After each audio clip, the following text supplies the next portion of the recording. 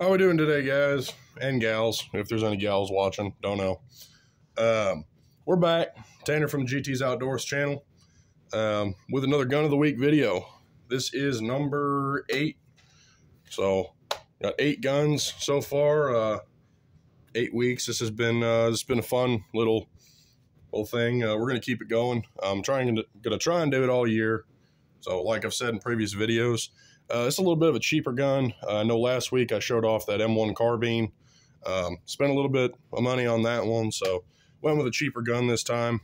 I've been wanting a 410 for quite a while, this little single barrel 410, just as a squirrel shotgun and everything. So figured, hell, I'll pick one up. I had one when I was a kid, but this is a Rossi 410, and it's 3-inch chamber. So that's good, and it's a modified barrel, so that's even better.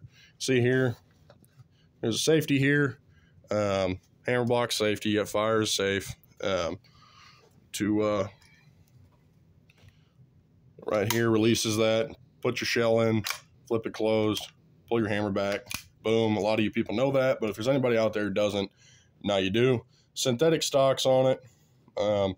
Not the biggest fan of synthetic stocks, but this A&E leather gunsling, just got a brass bead here on the end, so nothing fancy at all, but I only paid $85 brand new for this shotgun, so I really can't complain.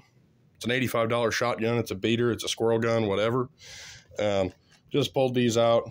These are some Super X number 6 3-inch 410 shells.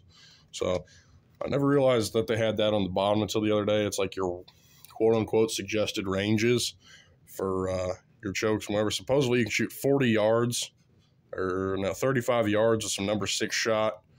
I don't know how much I believe that, but you know, if you're really aiming at a squirrel, I wouldn't shoot this thing over 20-25 yards, but it is what it is.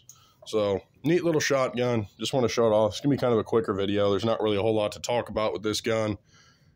You know, it's pretty basic single shot shotgun, but I'm pretty happy with the purchase. You'll see this we're going to go shoot some trap probably in the next couple weeks as it warms up.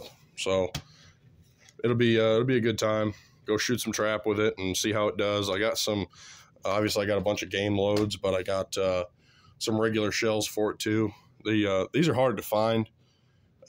Anything 410 is hard to find right now. So these are, I mean, you can tell how old those are. It's when Sports Authority was still selling